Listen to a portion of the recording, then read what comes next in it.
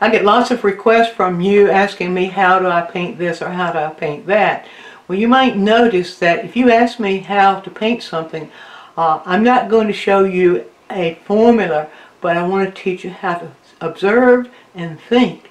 And this viewer asked, how do I paint a lake with ripples and dazzling reflections of light, lots of dazzling reflections, and a relatively dark water, not transparent waters? Well, I'm going to teach you a little principle about how to observe and to accomplish just that kind of thing.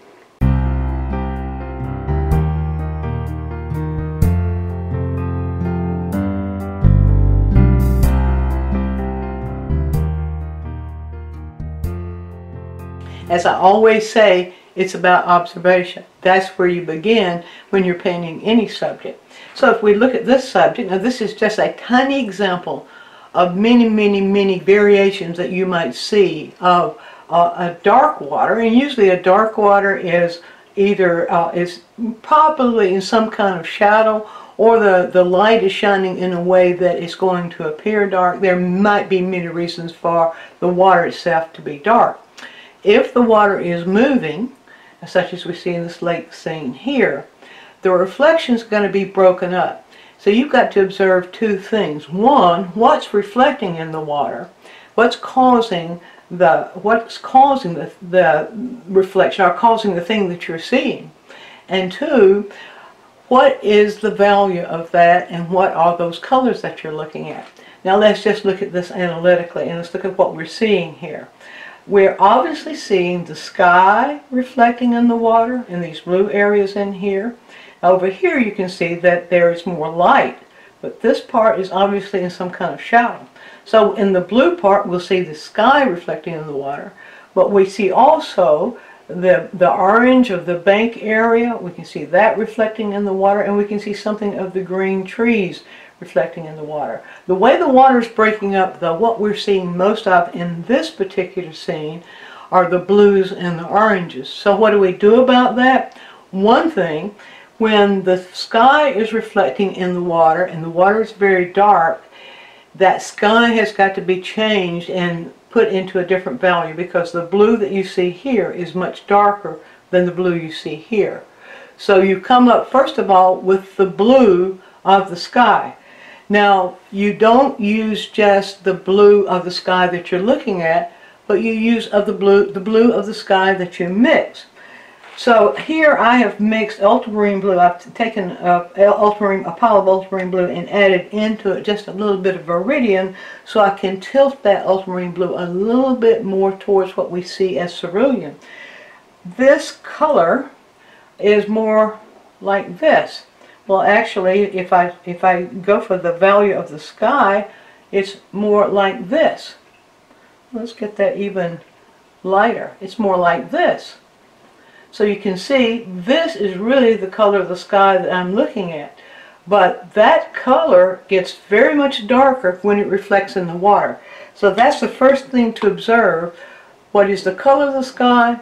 And then what is the value of that color as it's reflecting in the water? So if I take this color then, and I go backwards and find the value, I'll find, let's just see right here. We can do that by taking a piece of paper, as I normally will do when I'm doing something like this. And when I'm trying to find the value and the color, I'll put some paint on the paper, and now here I'm just looking for blue. Am I in the right value range? That's pretty close. You can see how much darker, right here I'm going to put it. You see how much darker this is than this. But that's the dark of the blue, or something in that value range that I need for that sky reflecting in the water. Alright, so if I settle on that, then notice also, even though this orange color, or orangish color, all these orangey colors, even though we see them very much lighter here, they're very much darker here. And if you look here, if you squint, you see that pretty much all is one value. That tells me that orange needs to be the same or a similar value as the blue. Now that's the key. Finding those colors that you see reflected, no matter what they are, and they'll be different from this. but you find those colors that are reflected and you adjust them to a very close value relationship. So let's see how we would do that. So in this case, now if you did the previous quick tips, the set of 6 where I took scientifically analyze how we can control the values and the intensities of colors, you will get a real clue there as to how to do this. But just taking it raw as if you haven't seen that, we would call this a yellow-orange. So we begin with the yellow-orange, and I'll just put that right here, like that. But if I take that yellow-orange and hold it up here, you can see it's very much lighter than this, and it won't work. It won't look right if I use this yellow-orange. So I've got to change that value to be more of the value that I'm looking at. And then when I look at this in terms of what color I'm really seeing, the yellow-orange actually changes to a darker version of itself. So I'm going to use the Rembrandt Transparent Oxide Red, which is actually a red-orange. I'm going to put a little bit of that right here. Now I'm going to mix until I can find the same value or similar value range as the orange I'm looking at there. Let's get a good bit of that because we're going to need more than I might think. So right in here, now if I hold this right here and squint, I see I'm pretty close to that same value range. Do I need to get it a little darker? Well, closer to us we don't see quite so much of that, but what we do see is darker, and it gradually gets just a little bit lighter as it goes in closer to the bank. So we might need a variation. This will be true of any color that you're mixing, especially if you can see a bank that's reflecting into the water itself. So let's see, have I got that? That's pretty much the same value. If I put these side by side right here, that's very close. If you squint, now of course the warmer colors, this is a warmer, the orange of course is warmer than blue, but the warmer colors are going to feel lighter in value, but when you squint at them, you'll see them merge and you'll feel like they're in the same value range. So adjusting your colors and getting your colors right in the beginning is the first step. Now, when you paint your sky in, you use the same color as I said before. Whatever color you use for your sky, that's the darker version of that is going to be reflected here. So if you happen to paint your sky and you realize that the color that you use is maybe a little different from the sky you're looking at, you don't look here, but you get the darker version of the actual color that you use in order for it to read correctly.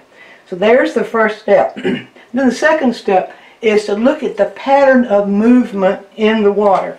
Now if you watch the Van Gogh quick tip, where the one called How Van Gogh Sees or something like that, you will notice that one thing that made his work appealing is that he was observing the direction of the movement of the water. So what do we see here in terms of that? The direction, we see that we can look at just the oranges themselves and we can see that they are moving, the direction they're moving in is this direction right here, sort of a diagonal direction that would vanish to a vanishing point if we had it way over there. So we might just make a little bit of a note that we actually could do that with pencil, but I'll do it with a brush here. Now, so we'll make a little bit of, I want that diagonal direction, so I've got this one moving like this. The one above it moves a little bit more or less of a slant, and then we see in the back there that it all straightens out. It's more horizontal. So we see it's horizontal. The movement of the water is horizontal closer to the bank, and as it gets closer to where we are, we can see that movement getting a little bit more of a tilt, and even a little bit more of a tilt. So that's the movement. Now what do we do? Well, you could. It doesn't matter whether you put the blue in first or whether you put the orange in first. So I'm going to go in for the blue first, and I'll show you what we got here. I'm going in for the very dark blue, and that would be closer here. And I'm just going to do a small section just to show you how to approach this. All right, I'm going to use this type of a stroke to scrub that blue in. Now this is sort of a zigzag because this is the way the water is moving, where I'm holding the brush horizontal like that, but I'm moving it diagonal. So I'm moving, the movement is horizontal, but the direction is diagonal. Direction means that the path I'm taking with the brush is moving like this. The angle I'm holding the brush is more like this. Now that's a technical thing, but that's something that if you can learn to do it can go a long way towards helping you define lots of things that would have that kind of movement. So I'm going by the amount of blue that I see here, and I'll just start right there, and let's just kind of even this out right down here just to make it feel a little bit more, give it a little bit more closure. Notice how as this blue moves up, we see less and less of it. And so once again, I'll hold the brush so that it is angled horizontal, but I'm moving it diagonally. And I'm moving back and forth. I just use that back and forth movement to help create that movement, the feeling of movement within that water as it goes. And you see then it's getting, the sky is getting less and less as we go upward. So a little less here, and then going to give some a little bit of variation to that blue. I'm seeing a little bit of variation in the value there, so I'll pull, kind of double load the brush with a slightly lighter blue as we move up. And now here I'm going to need less of that. So once again, same stroke, same way of moving the brush, but less and less of the blue. Now as it gets right up in here, we see even less of that blue, and so we just don't need very much at all. Same movement of the brush, but notice that here the brush is moving, the direction of the movement, the path that it's taken is more horizontal, and it gradually takes on a stronger and stronger diagonal as it comes down. So that's a good way to block in the dark. Now we'll go in for the orange, the reflection that we see. So I'm going to get all that blue rinsed out of the brush really good. Alright, so I'll start out with that darker orange. Got to have it within the same value range as the blue. Let's see. Okay, that's going to work. So now we see that darker orange. In some cases it's blending in with the blue, and I'm using the same movement where the brush is moving back and forth, but it's angled horizontally, and yet the path of movement is taking on that diagonal. And we can see that it's actually blending. Where we see it getting really darker, that's where the two colors sort of blend together. Then we'll show the orange, by itself right here in this little section. So now as I move it back and forth, I'm blending it in with that blue slightly, but holding that brush, continuing to hold that brush horizontal as I take that movement. Alright, now in the front you can see we don't see that much, it's just sort of a feeling more than it is defined. Let's get some more paper towel here. And then as it goes up, we see just a little bit more of it. A little bit more of the orange as we go up. We see a little, especially right in here, popping in. But you know that blue and orange are complements, and so in this case, they're sort of going to emphasize each other as they move up. Alright, now you see as it gets higher, we see more of the orange. Same thing, holding that brush, keeping that value close, and holding that brush in that same diagonal movement. Now as it picks up the blue here, I pull it off the brush and I reload it with the orange, because we need more of the orange showing right up in here. And then as it gets closer to the bank, we need more of that orange showing.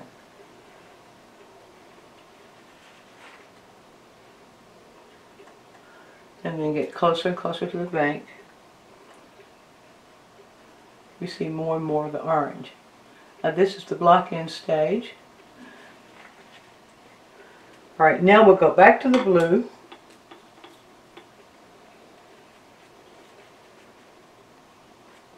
And what I'm going to do with the blue this time is I'm going to load the brush with the blue and then a little bit of the orange. Let's see, now we'll begin to kind of, okay, that's too dark. You can really watch the value here because in the distance it grows a little lighter right up in here. That's better. That's better. Just don't need very much of that blue popping out at all, just a little bit of it. And then as it gets closer to us in here, we just have those sort of weaving into each other, the blue and the orange. And as we get closer in here, we begin to see a little bit of a lighter light, so we'll add that, just a little bit of the lighter light as we move down. I'm going to pull a little bit more of that, the red orange into that, because at this stage we're sort of blending the two together. Okay, so I need a little bit more of the blue in here. Get that blue a little bit darker and a little bit lighter. Let it vary in value, but at the same time holding that brush the same. A little bit darker right in here.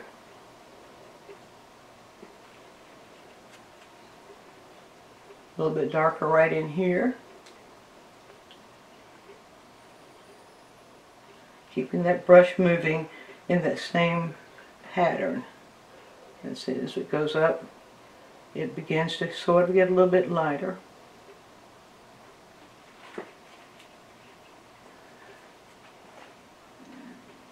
Okay, let's get just a little bit duller as it goes up right up in here. Just a little bit duller.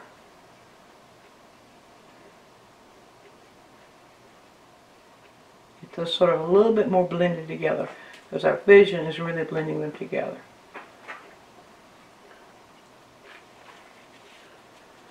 All right, that's beginning to work now. Now, as final touches, when we squint, we can see a little bit of light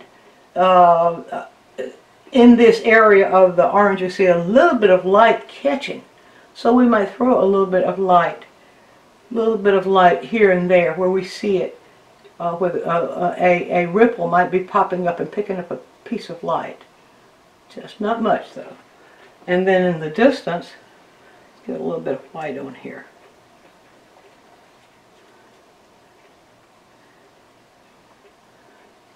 And then in the distance we'll see something of the same thing. So you can add a little bit of white for what we see in the distance there. Just a little bit of white where those ripples will be popping up and catching light.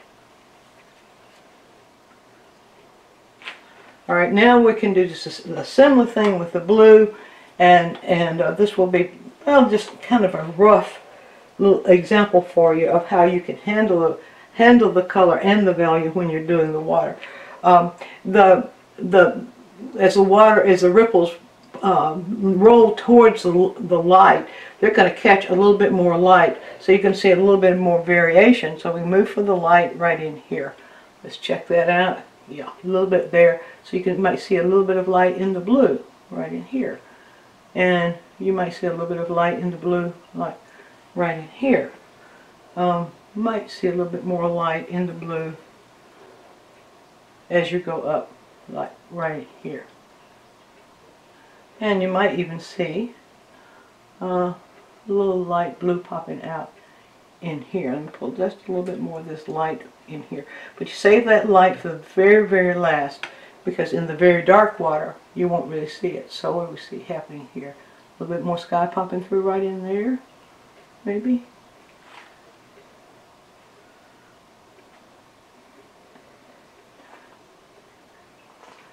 Okay, but perhaps that's enough to show you an approach that you can take to show just exactly what the viewer was asking for. Hope you enjoyed this quick tip. If you have questions or a suggestion for a quick tip, leave us a comment right down here in the YouTube comment box. And take a trip over to DianeMinds.com and look at all the things we have there for you, including full-length video tutorials. And while you're there, sign up for our newsletter so you'll always be informed of our latest adventures. And thanks for watching.